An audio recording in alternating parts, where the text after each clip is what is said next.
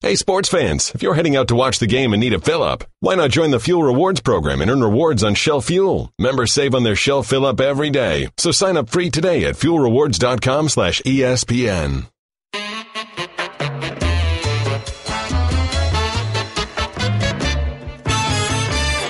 Welcome to something that is always highly questionable. What do you like today, Bomani?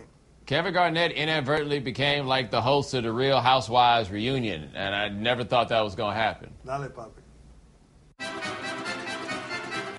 Is Draymond right to question the CAF competition in the East? Everybody agrees with what Draymond said, but not everyone likes Draymond. I will say that it shows a flabbergasting amount of lacking in self-awareness because Portland had the same record, minus one game from Indiana, same point differential. Utah, same record as what Cleveland just did to Toronto, same point differential. They're playing against the same kinds of opponents, both of these teams. Draymond's is no weaker. He could have waited another round and had it be more self-aware then. Well, the thing is, Draymond says this as though he's watching these games with the Cavs and that the Cavs are playing well, but the teams on the other side are not. I mean, those games with the Pacers were all close. Toronto, bless their hearts. You can't say they weren't trying. You see how flabbergasted they were after the series about how they just can't close the gap on LeBron James. That seems to be where it's confusing. He's acting like these other teams aren't trying. They're trying. They're just not good enough. Did you hear that Draymond called Kelly Olynyk a dirty player? Yes. Boy, that takes some It really does, doesn't it? For him to call anyone else dirty. Oh, I see. Kick. Yeah.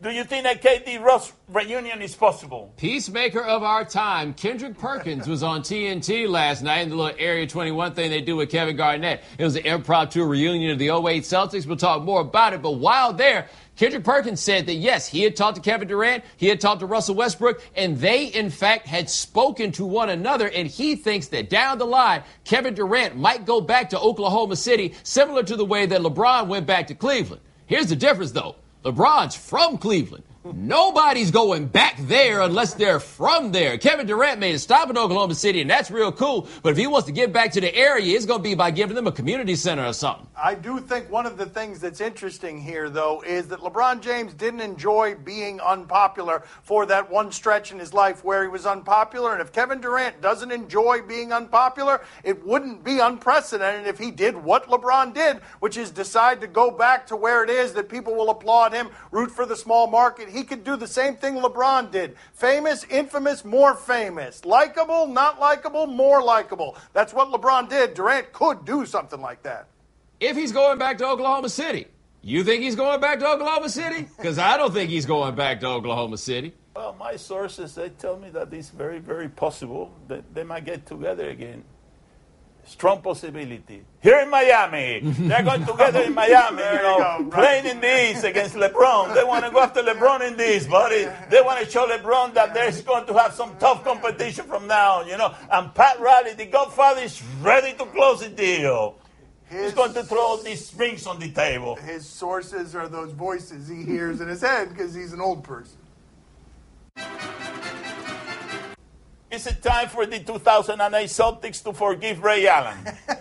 This is a long time to hold on to this kind of hurt and heartache. Watch again on TNT here. Watch what Paul Pierce is sitting in when he gives you some of these quotes. When we come back, He doesn't know how to stop. Area 21, It's special tonight. KG and friends. Is Ray Allen there? No, he's not. Wait. Oh, come on. Free Ray Allen! Free Ray Allen. Free Ray Allen! Free Ray! Hey, Rondo, you know you could have had Ray. You still you could have had him up there. Come on, Ray Allen. All those assists, man. The quotes from these guys, how hurt, heartbroken. They thought Ray Allen should have gotten back to them and told them what it is that he was doing before he went to Miami, the enemy. Ray Allen has placed on Facebook today a picture of him elbowing Rajon Rondo. Let's put that picture up there. That's what Ray Allen's countermeasure is to all this. I love Bomani. My favorite part, not was said, but what wasn't said. Rondo seethed throughout the entire interview, off to the side, silently, because he didn't have anything nice to say, and he was going to go off a lot worse than those guys did. Well, also, his beef appears to be different. All those guys are just mad that Ray Allen left Boston. Rondo's like, I didn't like him when he was here either, right? Now, you would think there should be some measure of forgiveness, because if they feel like Ray Allen didn't tell them We all knew he was coming to Miami. We knew it when they lost that playoff series in Miami, and Ray Allen looked like he was going around and saying, I'm going to be hanging out with you guys next year. It is crazy, though, to think that this is so public after all these years that somebody couldn't have let this go. Kevin Garnett, tough guy Kevin Garnett, is up there with all those guys saying Ray Allen needs to be the one to come and apologize to us. How does that work? Kendrick Perkins, too, saying he's the one. Ray Allen's the one that's got to thaw this. Ray Allen's got to call us. Kendrick, he ain't calling you. You ain't ever getting a call. Maybe Garnett gets a call. Maybe Paul Pierce gets a call. Perk, you ain't getting no calls. And shout out to Glenn Davis for working his way into this lineup. A rookie who wept on the sidelines, according to Doc Rivers during one of the games. Well, this is what I think Ray Allen should do, Ray Allen should go there and, just face those guys and say, I'm telling you something. I think that I made a mistake. I'm going to show you my emotions right now. He's going to extend his hand now, and the guys are going to go for the handshake. He's going to go like that, pull it back, and say, this is what I got for all of you. I got a ring in Miami. I made the right move. I got a big ring in Miami. You guys got nothing. I'm the winner in this deal. By the way, none of those guys finished their careers with the Boston Celtics. That wasn't his ring finger. Okay, thank you for the clarification. What do you make of the Raptors GM's comments about his team? This is an admission that the way that they were building the blueprint, which is we're a piece away, it'll just be P.J. Tucker, it'll just be Serge Ibaka. Now they are totally shifting course because LeBron not only ended the Raptors, he ended basketball in Canada as we presently know it, with Lowry as a free agent, Ibaka as a free agent. That team was playing for twos. It was playing a mid-range game. LeBron's team could have beaten his team playing that way, playing for twos, but you certainly can't have both things, where Cleveland has LeBron and is playing a more evolved form of basketball. Now, Masai Ujiri, the general manager of the Raptors, said that they need a culture reset. He said they've got to get away from their one-on-one style of play, and I feel like you need to fire your coach now, because what you just said basically was firing your coach, because who would be to blame for the fact that you have this one-on-one setup? And now you've got this issue with this team where Kyle Lowry, he says he wants to go west. You don't want to have one-on-one style of play. You've got DeMar DeRozan, the mid-range killer, in a time where being the mid-range guy isn't what you really want. He says he wants to become more lethal as a passer. Dude, start stepping out to 24 feet. That might correct a whole lot of their problems. Well, wasn't the GM the one who put the team together? That's right. right. He's blaming everybody, right. the players, the coaches, the assistant coaches, Yep. That's everybody. Right. Step up to the game and do your job, buddy. That was your responsibility. If I were the owner, I'd fire his That's what I would do. Okay, everybody. Man, everybody. LeBron Start knew from scratch everything again. in that area. That's Woo! right. Was it wrong of the Mets to send security workers to check on Matt Harvey's in his pajamas? All right, in typical Metsian fashion, we take a story that was pretty bad and we make it all the more outlandish, where we find out that once the Mets got word that Matt Harvey had a migraine, they sent somebody to his house just to make sure he was actually there, and apparently he answered the door while wearing his pajamas. I'm not exactly sure how I feel about this, though, because on one hand, it does feel creepy to send somebody to verify the story. On the other hand, the Mets are almost giving him more the benefit of the doubt than most people get, because normally when your boss thinks you're lying, he just assumes you're lying. He doesn't go to find out whether or not it's true. Wow, he took another step on this that I wasn't expecting, because this is a flabbergasting amount of distrust here, and Bomani is saying that this is actually something that they wanted proof of. My guess is those security workers got there, and the surprise is that Matt Harvey was there. They didn't believe at all that he was there, and they wanted to see if they could be more punitive because he was also lying to them. That's a fractured relationship right there. And it's the Mets. Like, I don't even know if we blame this on the relationship. It's just about that time for something like this to happen to the Mets. Well, I'll tell you something. If they came to my house at 10 p.m. and they knock at the door, and I open the door, I won't be wearing any pajamas. That's a fact of life. Oh, that's a fact of life right there. He's going to be wearing those boxers, maybe, from the 1970s that he still has. Disgusting thing. Nothing at all. Oh, even worse somehow. I don't want to talk about this. Whoa. Like, I'm not actual family. Maybe Guerlain Cologne? What? Guerlain Cologne? Maybe just cologne my father will be wearing. I don't know what brand that is. I'm guessing he buys it at a gas station. Coming up next on my son Stevie's show, Joanna Jędrzejczyk. she used to take care of me and my sisters so good, and she doesn't want to see her baby girl getting beat up. But most of the time it's that I beat the people, but that's the thing. The Citi Double Cash Card presents Tips for Talking Sports at the Office. Number 8, be informed. I'm going to list some random stats that don't really mean anything. Uh-huh. Oh, yeah. I'm nodding, but I have no idea what you're talking about. Yeah, that's not working. Wouldn't it be great if everyone said what they meant? The Citi Double Cash Card does. It lets you earn double cash back with 1% when you buy and 1% as you pay. The Citi Double Cash Card. Double means double. Joining us at the beach today is Joanna Jędrzejczyk. She's the UFC strawweight champion. She'll be defending her title May 13th. Let's talk to her. When did you discover, at what age, that this is something you actually like? Was there any time that you were afraid of it and didn't like it? I'm twin. I have twin sister, and I was always the stronger twin. I used to take care of me and my sister, and the thing is, like, I was very into the sport. I used to represent my school in basketball, volleyball, handball, and other sports. So when I was 13, actually, I got into the pro basketball team, but I don't know why I went. Then I went to taekwondo class, but I didn't like it, so I had a break for 2 years, and then I joined the Muay Thai class. And after I went for the first competition, I won. I felt like this is what I want to do in my life. I want to be a professional fighter. I want to be a professional athlete, and I changed my life. I became more healthy, in shape, and I used to travel a lot. I used to train in Thailand, in Holland. And here we go. Today I train in American Top Team, the best gym in the world. Now, do you still get to play much basketball? You mentioned earlier that you did that when you were young. I used to play basketball, and I like it. Like I said, I was very into the sport. I wish that female soccer was bigger at that time, because I could be a good soccer player. I like soccer. I like to watch soccer. My favorite team is Juventus Turin from Italy. So I'm very into, because of my fiancé as well. He used to be a soccer player. So yeah, we are into the soccer. Like, soccer is very popular in Europe. Was your family always supportive of this as a career choice, or did you have a lot of people in your family telling you, no, this is crazy? Yeah, when I got into the martial arts, I started with Muay Thai when I was 16. So my parents, they were like, okay, let her do this. They didn't like this idea of me fighting, but they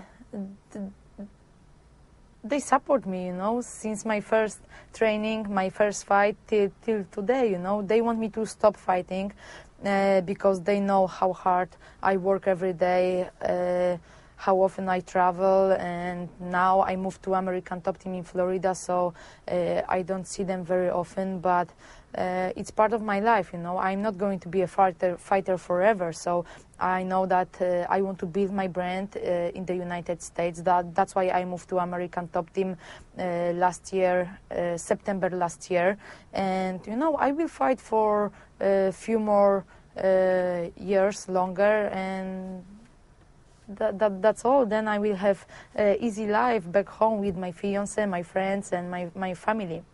Who in your family gets most nervous and hates to see you fight the most? Oh, of course, my mom. She doesn't watch my fights, and she's so nervous. Even yesterday I was on the phone with her, and I could hear that she's already nervous, but still, like few days to go to the fight, so she doesn't watch my fights live. Oh, afterward, though, if she knows you've won, that's when she watches them? Sometimes she watches, but not very often, not very often. She's kind of like panic panic person, so she doesn't, She used to take care of me and my sisters so good, and she doesn't want to see her baby girl getting beat up. But most of the time it's that I beat the people, but that's the thing. No, I'm just kidding. It's a fight, but you know what I'm talking about. She doesn't want me to see hurt or something like that.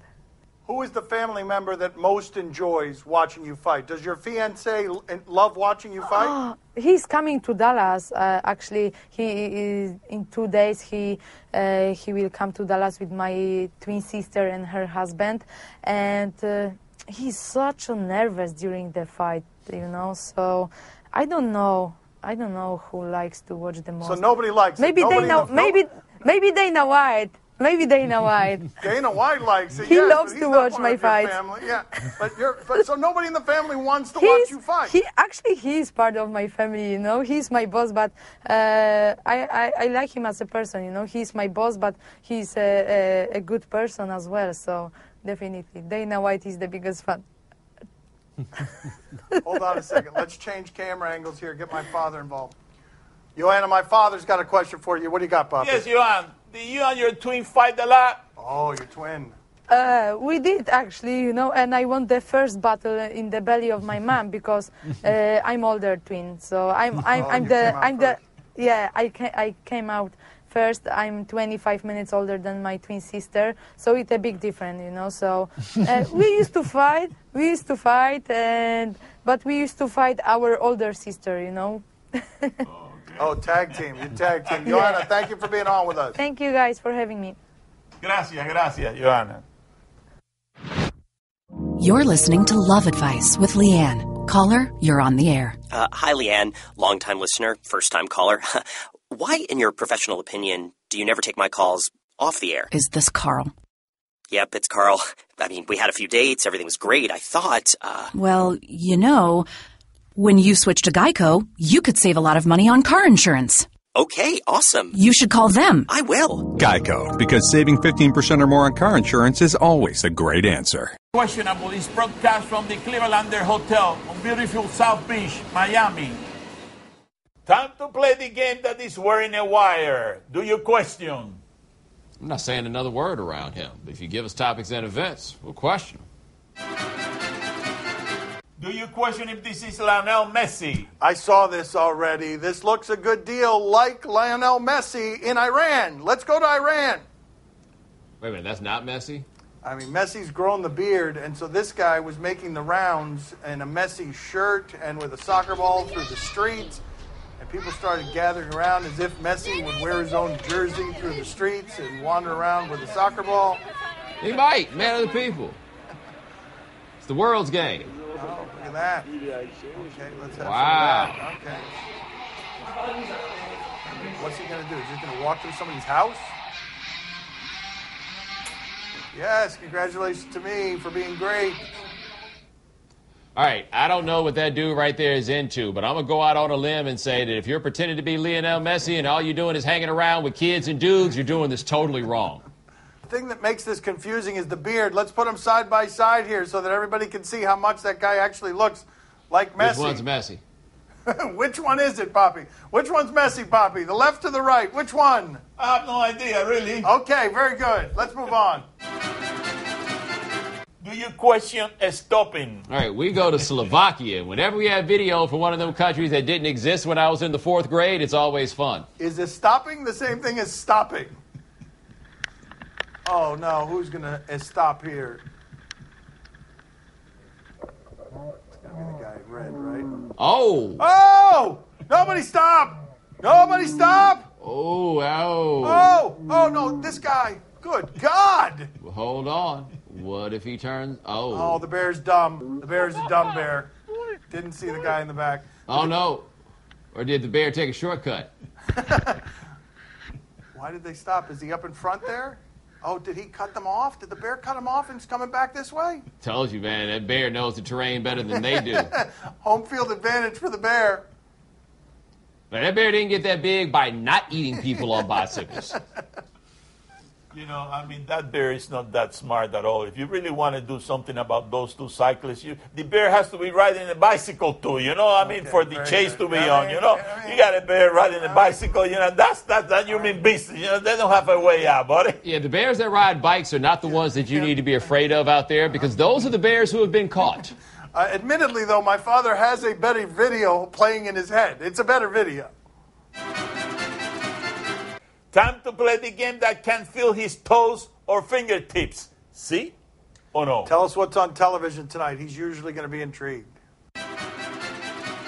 On MILB.TV, the Toledo Mudhens and the Gwinnett Braves. On what.TV? Like, get out of here with this. Let's just check in the stands of a minor league game. Foul ball. Oh, no. Come on, dude. Is that a hot water heater bottle what is that he's got in his left hand? Oh, is that a crumpled up foam finger? You, sir, are not number one. That is mean. Bomani, are you intrigued? I don't see what the problem is. Step your game up, little homie. Also, it's the Gwinnett Braves. It's a home game. They ever go have Migos night? I feel like you got to honor the most famous sons of your county. Papi, are you intrigued? Oh, see, I'm very intrigued. But listen, I can't believe that kid gave up so fast, so quickly, so easy. You know, kid, what you got to do is when that big guy turns your back on you, you jump on him and you beat him the hell out of him. You grab the ball and you run. He'll never be able to catch you. I mean, that's it, buddy. You got the edge in there. You know, you're fast, and he's very fat, so you don't have to worry about it. You keep on running. You go home, and you keep on running. Yeah. And just keep on running and running like Forrest Gump, you know? You keep on doing that, you have no problem. If you do that, you better hope your dad can fight, because that man will catch you, and it might not be pleasant. On TNT, Game 5, Rockets and Spurs. Yeah, one of the few interesting series, even though the games haven't been particularly close at the end. Let's check in Game 4 in the stands. Oh, yeah. Shake it, big man. What is that a tattoo of? Is that would James be James Harden. I mean, does that look like James Harden to anybody out there? Okay, is that an actual tattoo? Why'd you do that? Bomani, are you intrigued? I am intrigued, and I'm trying to figure out how this show became the one that encouraged people to take off their shirts when they probably should leave them on, because nobody enjoys watching flabby men shake quite like these two. Oh, no. Papi, you've opened the door here, Bomani. Papi, are you intrigued? I'm very intrigued. Yeah. Listen, I have the same exact tattoo. That's right. Yeah. That's right. Watch this. No, I got the same exact tattoo on this guy. No. I got it right there. No! Oh, wait a minute. He does have the tattoo. That's right. That's all the time we have for today. Thank you for watching. The Running Beard and I will be back here tomorrow. You gonna have that again? It's a tattoo. It's there for life now. What am I supposed to do? Jody Avergan here. Later this year, ESPN will bring you 30 for 30 podcasts. We're finding the best stories for you right now, and to do that, we're behind the wheel of the new Mini Countryman, the biggest Mini yet. With all 4 all-wheel drive, we can chase down a story in the city, the country, and most places in between. No matter what story you're chasing, the new Mini Countryman will help you find it. It's available now, and the new 30 for 30 podcasts are coming this June. Visit miniusa.com/newcountryman.